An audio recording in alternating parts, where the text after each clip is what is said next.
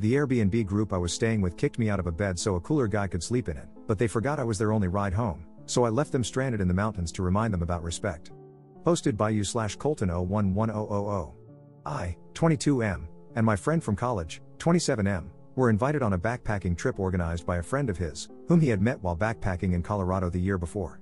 The girl, Kaylee, 25F, who organized the trip, had booked an Airbnb for all of us to stay the night after we got off the trail from a 3-day trek. There was room for 2 people in each of the 2 beds, and room for 2 on the pull-out couch. We all paid evenly for the Airbnb. Of course, we thought Kaylee should have priority for a bed since she had done all the planning, and there was a BF/GF couple as part of the 6 of us planning to stay in the Airbnb. So naturally, my friend and I felt we should take the pull-out couch, and this is how it was settled before we ever started the trip. However, midway through the trek, the couple had to turn around and head home. So now, there would only be 4 people staying at the Airbnb, and naturally, or so we thought, my friend and I assumed we would now sleep in a real bed. Along with the couple backing out, my friend and I became the only ride for Kaylee and the other guy, Tyler, to get back to the airport in Denver. After dropping them off, my friend and I would have a 14-hour drive back. Tyler is a relatively passive character in this story, as he didn't speak up much for either side and was already designated to share the bed, platonically, with Kaylee, so you won't hear much mention of him. So, when we arrived at the Airbnb, my friend and I set our things next to the real bed that Kaylee hadn't taken and took a cat nap on it. Enter, Chris Fisher. Kaylee had invited her friend Chris Fisher to come hang out for the night. Chris lived in Colorado, only a couple of hours away from where we were, and was apparently a celebrity of sorts in her circle. So, Chris came in, said hi to Kaylee and Tyler, and was briefly introduced to me and my friend, responding with a simple "what's up" to the introduction. Chris then started chatting with Kaylee and Tyler while my friend and I went into the room to organize our luggage. Suddenly, we heard Chris say, "I need a shower," and he walked into the room without a word to us, plopped his stuff at the foot of our bed, rummaged for his toiletries, and hopped in the shower. After Chris got out of the shower, the group started talking about going out for beers that evening. But knowing we had a 14-hour drive ahead of us the next day after dropping Kaylee and Tyler off at the airport, I told them I was going to stay back and get some sleep. Chris had left his bag on the bed, so I moved it to the counter in the living room so he wouldn't forget it. According to my friend, he spent the entire evening in Grand Lake with the biggest douche he had ever encountered.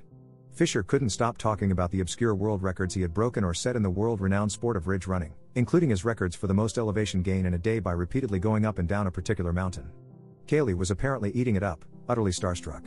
If you've seen the movie The Other Guys and remember how everyone reacted to The Rock and Sam Jackson's characters, that was exactly Kaylee's demeanor, according to my friend. After returning from the soul-sucking outing, my friend was more than ready to bid Mr. Fisher adieu and never see his face again. Unfortunately, that's not what happened. Kaylee was furious that I was still in the bed. She wanted Chris to have it and brought up the fact that my friend and I were originally designated for the pull-out couch. My friend stood up for us, arguing that not only did it make sense for us to take the real bed since it was now available, but also that Fisher hadn't contributed anything for the trip. We weren't even told until the last minute that he was coming, and most importantly, I was already asleep in the bed. Kaylee was apparently refusing to have it any other way and wouldn't stop hammering the issue. Finally, Tyler came and woke me up to sleep on the pull-out. It was around midnight, and we needed to be out by 6 a.m. I stumbled into the kitchenette in a sleepy stupor. This is where I got a real taste of the douche that is Chris Fisher. For 2 hours, in the kitchenette just 8 feet away from the couch Kaylee insisted we sleep on, my friend and I had to sit and listen to Kaylee and Fisher drone on about their outdoor adventure prowess. They kept boasting about how great they were at skiing, snowboarding, and setting fastest known times on trails. I had no idea until that moment that vacation activities could be such a flex, but they proved that one could make them their entire personality and the pinnacle of their life's accomplishments. Looking back, I should have chimed in about how I hiked the Matterhorn in Europe, but they probably would have countered with how they went to Europe too, only harder.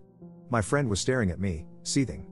He hated that they woke me up, hated that they kicked us out of our bed, and hated the added insult of them having the audacity to chat for 2 more hours right next to where we were supposed to be sleeping.